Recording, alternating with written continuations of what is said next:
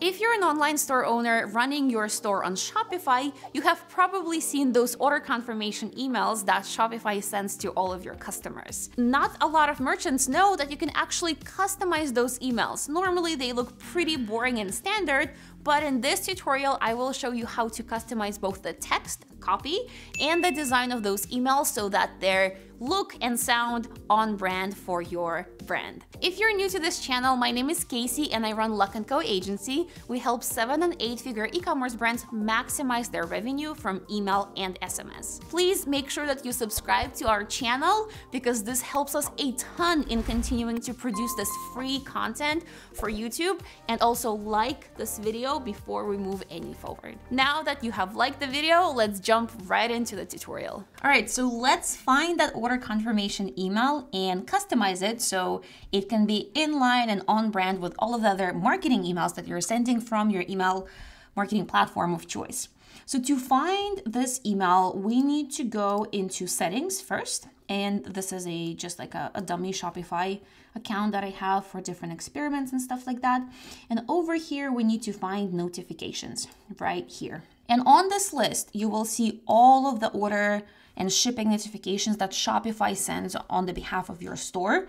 And you'll be surprised with how many there are. You might not even know about some of them, but essentially this is the place where you can customize all of them at once, not at once, one by one, but they're all here.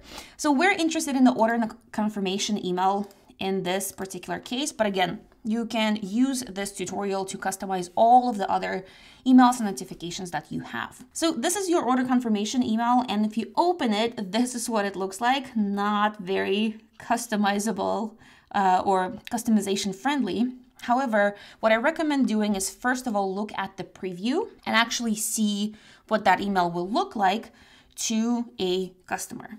So very boring. Again, this is a dummy store that I have. So just the name of the company, thank you for your purchase, order number, hey name, we're getting your order ready to be shipped. We will notify you when it has been sent. And then the person can view their order or visit the store. And then there are all these different details. I recommend going this route. Look at this email and see what kind of text you'd like to modify. So for example, when you want to edit it to be something more fun or just say something else, thank you for your purchase. So let me copy this. I am clicking Command C and then closing. And then I'm clicking Command F and I want to find it here. It's giving me just one result. So that headline can be edited right here. And normally don't edit anything that's between the brackets and only edit text that's in between these two different kind of tags or whatever. So thank you for purchase. Let's edit that. Bam, your order is ready. And then delete this part. And now let's go back and preview over here. Bam, your order is ready. And then I would do the same for this text. So hi, John, like obviously you wouldn't find John in the code there because it would be the first name code. But how about this? Actually, sometimes like different punctuation marks, they're coded in a weird way. So I don't want to be looking for this text because I might not be able to find it when I search for it here, but I go again and I searched. There we go. Hi, customer first name. We're getting your order ready to be shipped. We will notify when it has been sent. Let's just do something fun here. Hi, Casey. We're so excited you joined the club of our super fans. Don't actually write something like this in your email. But just to demonstrate again, let's go back to preview. There you have it. Hi, John. We're so excited you joined the club of our super fans. We will notify you when when it has been sent. Obviously, you'd need to modify this as well, but you get the point. This is where you can edit all of the text. Let's say you also wanted to modify the text that's in your button. So view your order. Let's find that text over here, view your order. There it is. Let's change that to view my order. All caps and my instead of your. Let's take a look. Yay. So I think you get the point. Basically, just search for everything that you would like to be modified and then find it in the code, and you can edit anything that is editable and that you're able to find in here. After you're done, make sure that you save your progress. And then if you wanted to edit the SMS, you can do that right here. And some SMS notifications can be edited, some cannot. It also depends on what kind of plan you have with Shopify. And you might also be able to disable all of your SMS notifications altogether.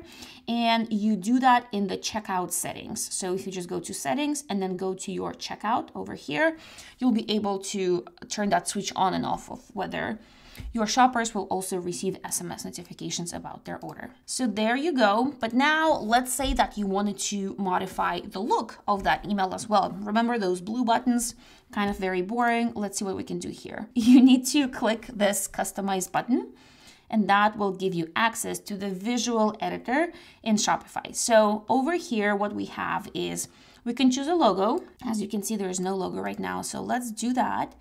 And oh, fun. I already have some stuff in here. Let's do this. And then let's click save. And then it doesn't automatically update it here. So we need to reload the page. So just click Command R if you're on the Mac, or just this little button. Now it's updated and we see that the logo is here. Amazing. Now you can like make it bigger or smaller. Unfortunately, again, you just can't preview it in live mode, but you'll need to reload the page. Let's change this accent color. Instead of blue, let's try to go for this pink type of color. Something, well, yeah, let's make it bright pink. All right, let's save and then reload. Sweet. There you go. And then you can go email by email. I think this is what it is. These are actually different notifications that you saw on that list. And you will see how these settings affected all of those emails. And in Shopify, you can only set this once, and that will affect all of the notifications you have. But at least you can easily preview all of them here and just kind of go one by one to make sure everything looks the way you want it to look. So this is when it comes to Shopify. However, if you wanted to send this particular email order notification out of Klaviyo, if you're using Klaviyo for your email marketing, I'm going to show you how to do that. It's actually pretty easy.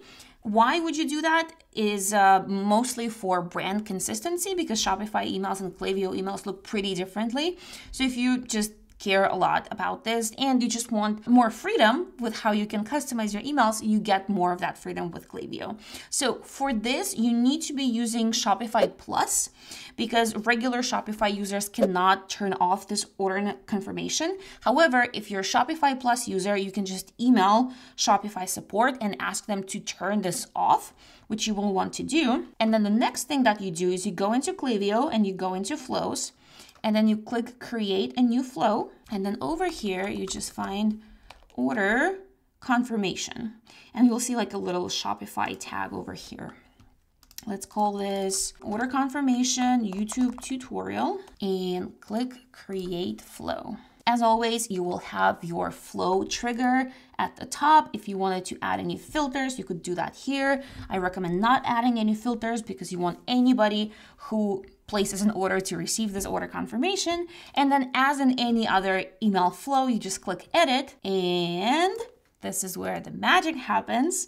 This is where you can edit all of this, all of the language, all of the design and visuals. And then as always, to preview it, you just click on this preview. It will load up all of the place order events that you have in your account, and you'll be able to preview an actual email. Another little hack, not a lot of people know about this, but you can email Klaviyo support and ask them to tag a specific message as transactional. They review that on the case-by-case basis.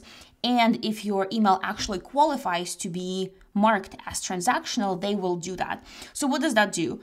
If your email is marked as transactional, it's kind of like almost a sure guarantee that that email will not go into the promotions tab. It will always go into the primary tab. Not always, but almost always. And email clients generally prioritize transactional emails because by definition, transactional emails are emails that carry some type of information, important information about a transaction. So they're prioritized over all of the other marketing emails. If you're worried that, hey, if I switch from Shopify to Klaviyo, my email might not get seen by my customers as much, that is the hack that you need. Just email Klaviyo support, say, hey, this is the email that I want to be marked as transactional, send them the link, and then they will do that for you. If you enjoyed this tutorial, please make sure that you like this video, subscribe to the channel, and also just say hi in the comments if you have any questions. Type out your questions. I try to respond to everybody. And if you don't have any questions, just say hi in the comments. It really helps our team a lot to get seen and discovered on YouTube. Thank you for watching, and I will see you in the next one.